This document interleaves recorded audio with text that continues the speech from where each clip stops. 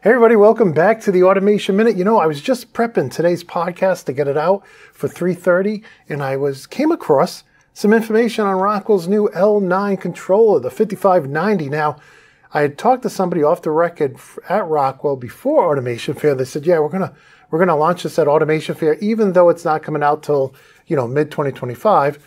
And I said, oh, that's great, can't wait to find out about it. And then the fair came and left and nothing was published. In fact, the marketing people I talked to at Rockwell, they didn't know what I was talking about. So, I kept my eyes open, I kept looking, and I came across this set of public slides, 100% public, that I wanted to share with you this morning to talk about the 5590. I mean, it's been a while since the 5580 came out, and so now with the 5590 on the roadmap, it's kind of exciting to take a look at and see what it has.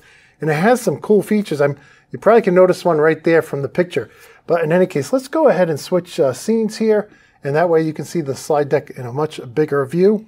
And what I'm going to do here, before we get into the 5590, I want to tell you about two products I have for sale at theautomationschool.com. That is Factory IO and PLC You will not find them less expensive anywhere in the world. And when you purchase these through theautomationschool.com, you get a free course. Now, the course for PLC 5000 is done. It's been out for a couple of years. I am going to refilm it next year, but you get that whole course right now. The Factory IO, that's what I'm doing. I think you guys have seen in my last video I did earlier in the week. I got PLCs all over the training center. I'm actually filming that. So I'll be getting back to that this afternoon and be doing that the rest of the week. So you'll start seeing lessons be added to that as they go. I'm focusing on the Rockwell and Bradley ones first, and I'll go back and do the Siemens. So if you know somebody who could use some help becoming a better programmer, these are two great tools that won't break the bank. One of them, Factory IO, does require that you have either a PLC or a soft PLC. PLC is kind of like a RSLogix 5000, Studio 5000 simulator. It simulates the PLC and everything else. Both these packages, you can get a lifetime copy under $500. And remember, if you buy them from us, you actually save off the list price and you get a free course on how to use them. And if any of you guys want to buy multiple copies and want me to do a lunch and learn for you in exchange for your business, just get in touch with me. Be happy to do a lunch and learn for your folks if you're going to outfit some of the PCs in your facility with this software. So with that said, let's get into the main event here, and that is the 5590. Now, these are the highlights. Okay, and I'm just going to go through these. First of all of the 5590s are SIL 2 safety compatible. So they're all safety controllers. Now, you can't do SIL 3 without the partner, but they're all SIL 2. That's very interesting. Next, they have double the memory, so compared to a 5580. So that's very interesting indeed. Also, twice as fast as scan time. Now, these are twice as fast than a 5580, but 40 times faster than an L7, and that's much faster than the old ControlLogix and ControlLogix older generations. Now, they also have an improvement in motion axis performance. They're saying 2x there. Support for up to 512 real and virtual motion axes. And then they also have 2 Ethernet IP ports. I think this is great. They're both gigabit. They both can have independent IP addresses, or they can be DLR. And I think this is great. And they can even be used as the port that cross-loads the program if you're doing redundancy. They also have double the Ethernet IP node capacity, 600 plus Ethernet nodes per controller. That's a lot of nodes for one controller. I don't know if you would put that many nodes on.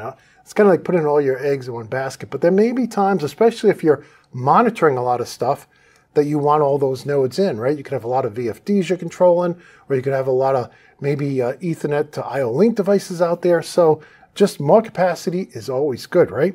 And then scan time improvement, twice as fast for the redundant controller systems, because they're using that new front port to do the cross-loading. So it's a 1 gigabit port, right? So this does require the RM3. We talked about that last week, I believe.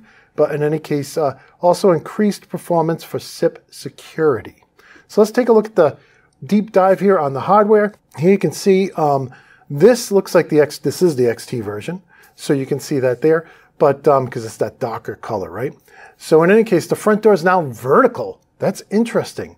So they say aiding in tamper-proof prevention of, I don't know how it aids in tamper-proof. Looks like you can just flip it up. How is it tamper-proof? Anyways, but in any case, here's some really cool things in there. All right, you got the QR code. That's great. Now it's a micro SD card, not a standard SD, a micro SD. And the programming port is now USB-C, which the USB-B ports, they always seem very stiff. I know somebody says, well, that's so it doesn't shake out. You can't, they're not rated for 24/7 operation, number one. Number two, when I feel like I'm breaking the port by pulling things in and out, that's too stiff. But in any case, the mode switch is under there, and no more key. It looks like a toggle switch from here. And there's a reset button too, which I'm very thankful for. We have the dual RJ45 Ethernet IP ports, both a gigabit. And we have new LEDs, more LEDs on the front. We have, I think I talked about all that other stuff. Oh, and it does come with an 8 gigabyte SD card, micro SD card. So that's very cool. So that is the new 5590 ControlLogix that is coming, I think, mid-2025. It doesn't say here.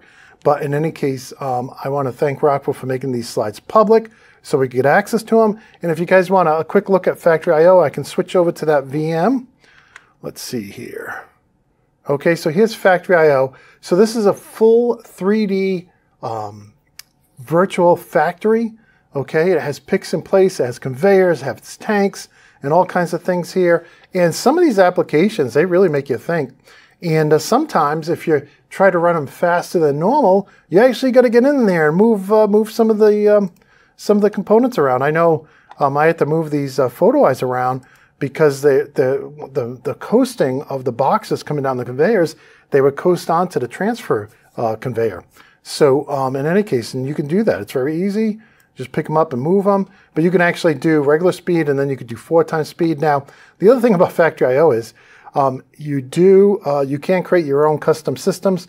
You can't bring in, one of the things that I wish they would change is you can't bring in your own drawings. So in any case, but here's the thing about this. Now with the Allen Bradley, you're going to need a PLC. First of all, only Ethernet PLCs, okay? And that does not include the PLC-5E. I tried it, it doesn't work. So 505, MicroLogix 1100, 1400, Micro 800s, which are great because you use tags, and they're the same tags you can use in ControlLogix and MicroLogix and CompactLogix. Micro 800, I should say, the same tags. And so whether you're using a Micro 800 or a CompactLogix, you're using really the same tags. The programming looks different, as you guys know. So in any case, so the other thing about this is that the emulators won't work with this. All right, the simulator, the new Micro 800 simulator does. And they say SoftLogix 5800 does. I don't know if Logic Echo does. You guys, if you have Logix Echo, if it sits like if you attach to it over Ethernet like a regular PLC, it should work, right? But I don't have a copy. So in any case, on the Siemens side, I tried the 71200, the 1500, the PLC Sim, all work great. But again, a nice tool if you're looking to sharpen your skills. Again, they start out super easy, but then you get really complicated. Really gets you thinking, you know, designing state machines and, you know, very thoughtful code to get it all to work. So I did want to show you that. And again, Factory I/O and PLCLogix are on sale now at theautomationschool.com. And again, if you buy it from me instead of going right to the vendor, you're going to get a free course plus an extra discount off the list price. So with that, I just want to thank you all for tuning in. We do have a podcast coming out. It should be out at 3:30. I still got to do some of the, you know, when you go to schedule it and publish it out, there's all these things you got to do. But in any case, check that out. I think you guys will enjoy it. Really cool product from a major vendor. And I don't expect to be back this week unless I finish up one of the Factory I/O courses. Then I'll come back to tell you about that. But with that, if I don't talk to you, I'm out next week. Please have a great holiday. I want to wish you good health and happiness. And until next time, my friends, peace.